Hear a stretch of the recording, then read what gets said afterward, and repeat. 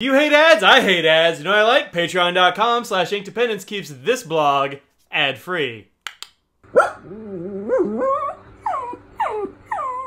Hello folks, welcome to Ink Dependence. I'm Mike, and today we're taking a look at this ink. This is Confidence Blue from Monteverde, and this ink comes in a very nice 30 ml glass bottle, like all the rest of the Monteverde inks of this style. This is from the Emotions collection. It comes with this little thing here.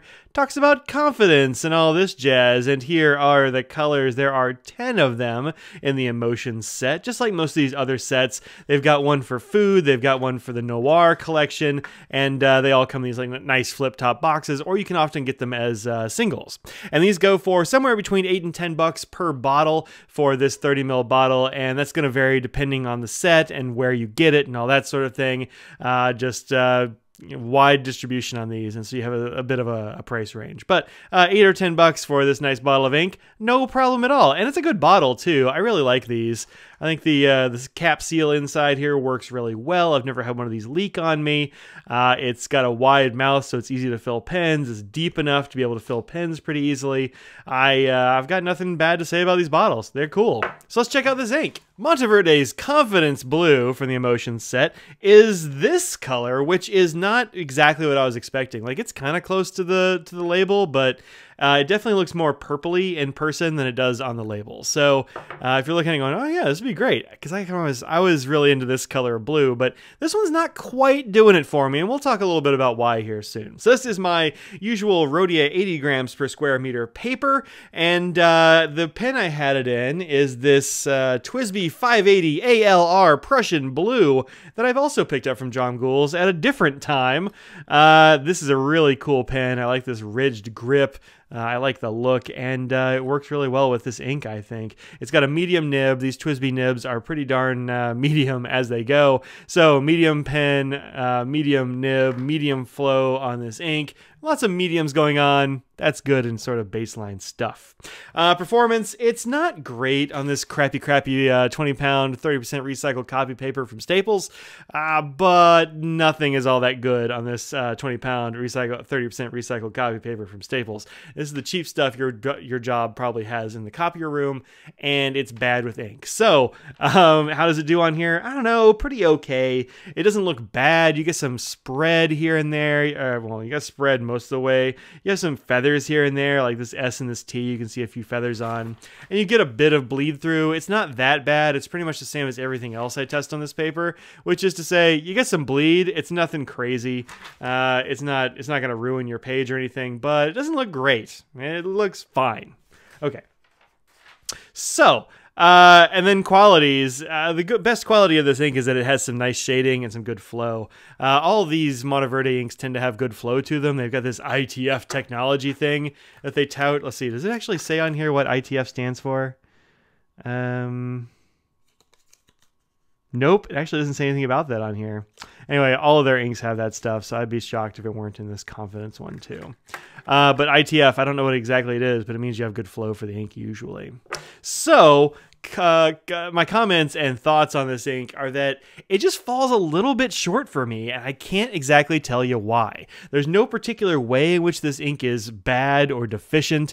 It's a perfectly good looking ink. It's a good blue. It flows well. It looks nice. It's got cool shading. It's a little on the purpley side, but a lot of people are going to be into that. I think for me it's going to come down to the saturation, and this just is a little bit light for me and a little bit on the purple side. We'll see a bunch more inks this is very, very close to, and a couple of those are favorites of mine. So, man, blue is one of those color families where there's so many options that you can have two inks that look very similar and love one and just not be really moved by the other. I'm not really moved by this one, although it is perfectly good.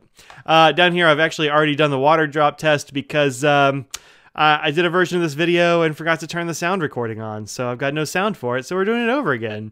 In any case, you can see here that there is not much water resistance here. You can still see where the lines were, and you can still sort of make out the text, but keep your errant cups of tea and rainstorms away from this ink because it is not water resistant.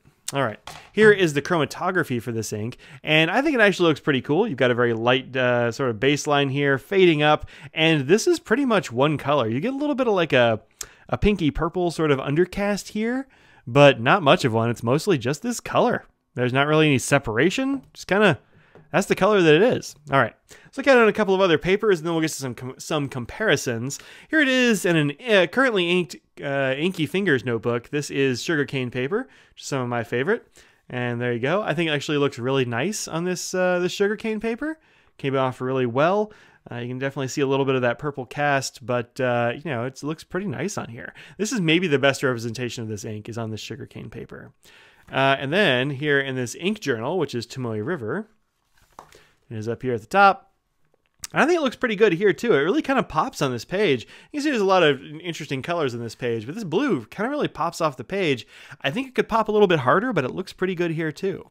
So here's one of my conundrums with this ink, and that is that I like the way it looks. I'm not really blown away. I don't have anything bad to say about it other than it's pretty good. Okay, let's look at it next to a bunch of other stuff. This is a Colodex card. You can get these from Well Appointed Desk or many other retailers. And so here it is. And it's a little bit darker here than it comes off in, like, say, on the Rhodia, which is not a huge shocker. This is a little bit more absorbent than the Rhodia for sure. You don't get as much shading here as you do here, for example. Okay, so here up first is Pelikan Edelstein Sapphire, which is a little bit more purpley than the Confidence is, but in the same vein for sure. Just leans a little bit harder toward the purple there on the Sapphire. Then Noodler's Blue, which looks surprisingly like this one, although it is far more saturated, I believe. I haven't used Noodler's Blue in a long time.